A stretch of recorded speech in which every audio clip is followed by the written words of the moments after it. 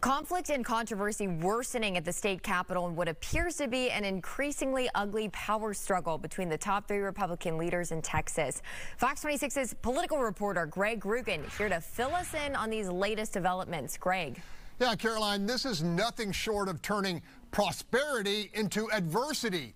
As if the criminal indictment of a former president and the impeachment of a GOP state attorney general weren't enough, complete and utter Republican control of Texas government has somehow spun into a Republican on Republican on Republican cage fight over billions of dollars of tax relief.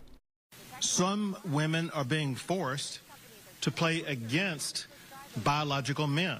At the state capitol, Governor Greg Abbott casting himself in the role of protector, signing into law a measure banning trans females from competing against biological females in Texas collegiate athletics.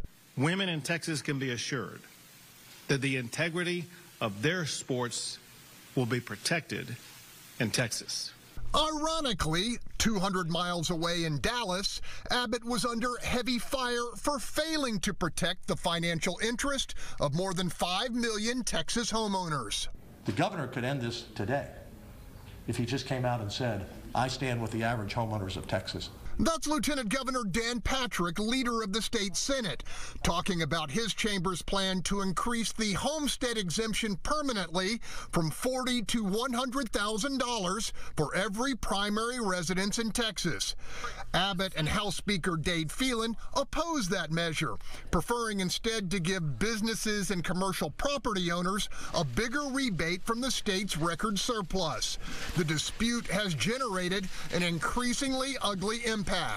I don't like to be in a fight with the House or the governor, but we're not going to take money out of the pockets of the average Texan and give it to the wealthiest Texans and give it to big business. So far, neither the House nor the governor has budged.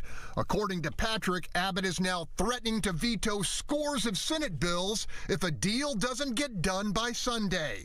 The lieutenant governor says that kind of strong-arm leverage is a bad look and just won't work. This is real money for real people, hardworking people.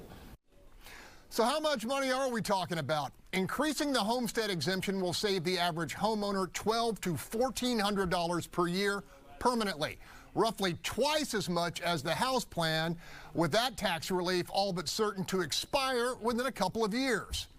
In the newsroom, Greg Groogan, Fox 26 News.